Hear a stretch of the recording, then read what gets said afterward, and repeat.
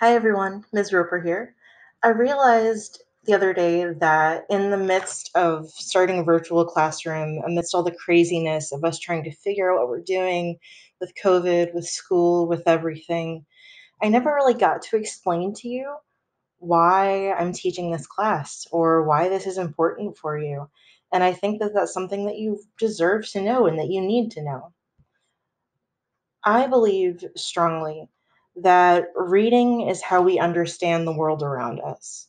So let me talk a little bit more about that. I'm sorry, I'm not feeling well today. Um, I believe that reading is how we build empathy.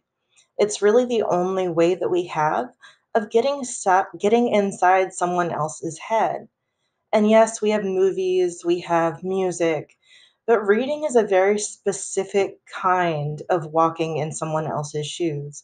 Not only do you get to see what's going on in their head, but you get to see their actions. Then you get to see those responses to that action.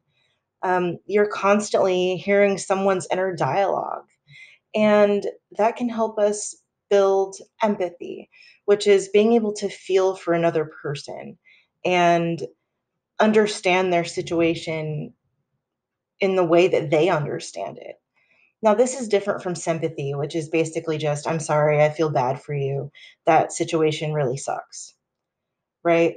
Empathy is us saying, wow, that situation really sucks. You must be feeling XYZ. You must be acting like this, and this. Empathy helps us to relate, it's how we relate. Sympathy is feeling bad for someone, empathy is relating to someone. And reading helps us build that. Let's take Telltale Heart, for example.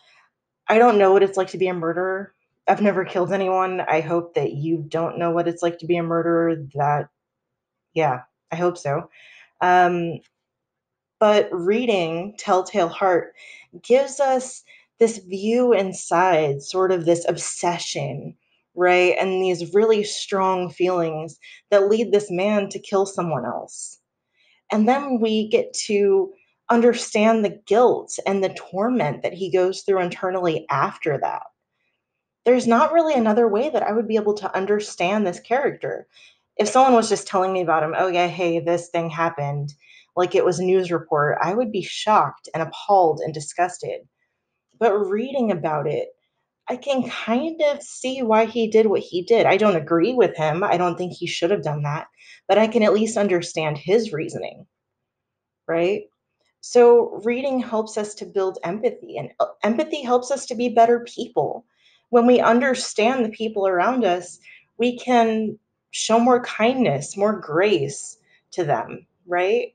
It's really hard for us to be graceful towards someone and kind to someone that we think is in the wrong.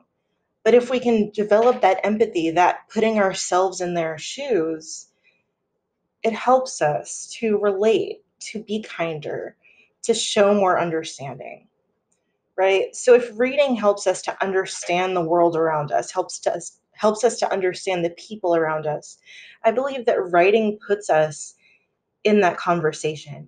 It's how we communicate with the world around us. When we read, we develop empathy. When we write, we're allowing people to develop empathy with us. We're giving them the avenue to look into our lives, to look into our thoughts, to look into our hearts and say, okay, I kind of get that, right? Everyone comes to life with a different point of view. We've gone through different experiences, we think in different ways. My siblings and I lived in the same household, and we're completely different people. We think completely different things about the world because we see it through different eyes. So I think that reading is really important. If it's something you hate, I get that. But I'm going to try to find a way to make you not hate it. I'm going to try to find a way that works for you because I truly believe this is something important. This is something we need as people. This world needs more kindness. And reading is how we develop that empathy. All right, folks, I hope that helps. I hope I wasn't just rambling. Thanks for listening. I'll talk to you later, okay? Have a good day.